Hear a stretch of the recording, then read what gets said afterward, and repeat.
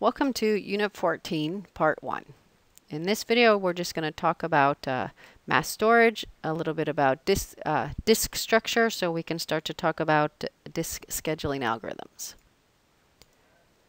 So, in your system, you have different, you have volatile storage and non-volatile or persistent storage. And you want to put a bunch of your information, your computer wants to put information onto this persistent storage.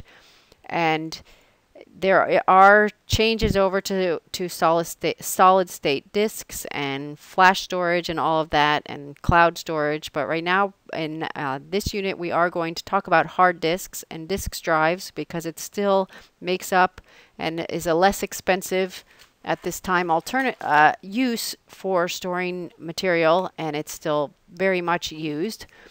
But they are magnetic disks and they are mechanical, and there are issues that can happen.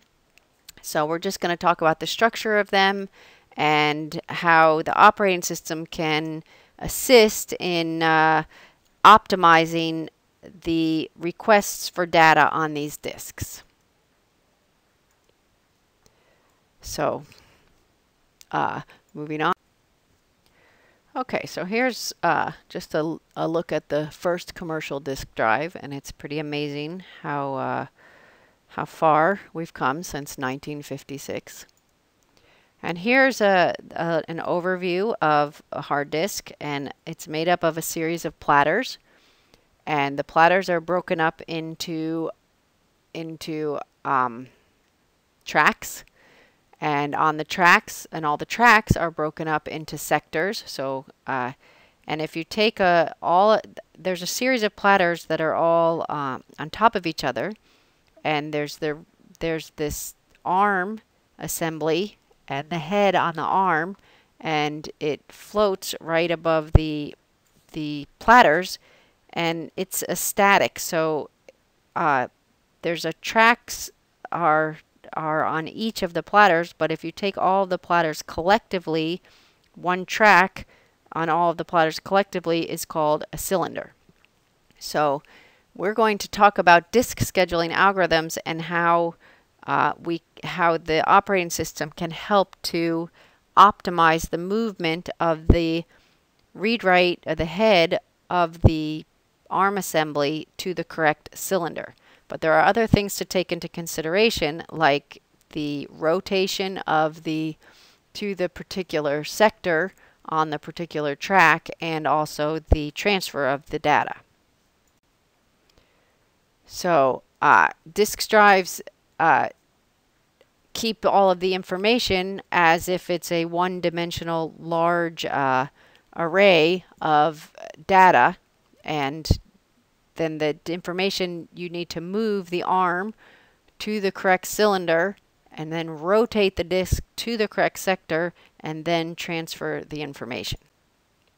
So if you take an overview from the top, again, this is just again another way to look at it. From the top, the disks are all broken up into tracks, and the tracks are then broken into sectors. And a series of tracks on all of the platters are called a cylinder. And sector 0, track 0, is the outermost track on the platter or the disks. So 0 is the outside, and it goes all the way into the inside. So it could go from 0 to 199, 0 to 4,999, depending on how many tracks there are on the platters. And a track and a cylinder are used interchangeably because the cylinder is just the name for all of the tracks on all of the disks. But you want your data is not going to be on all of the tracks. It's going to be on one of the tracks, but the entire arm assembly is going to move to the whole assembly to a particular cylinder. So another way of storing data is using solid-state disks, which is growing in more and more popularity because it does not require all of this movement. Because on a hard disk, there's all this movement of the arm assembly, and the arm has to move to the correct cylinder, and then the disk has to rotate and all of that. So there's a lot of there's seek time and rotational latency and all of this information. There are some concerns because solid state disks may be more expensive and have a shorter lifespan and have less capacity, but there are also they can be more reliable than hard disks, and it's a different process for transferring the data.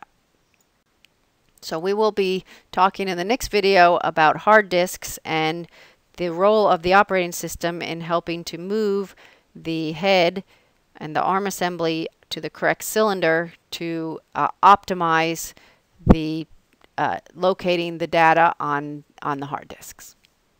Thank you.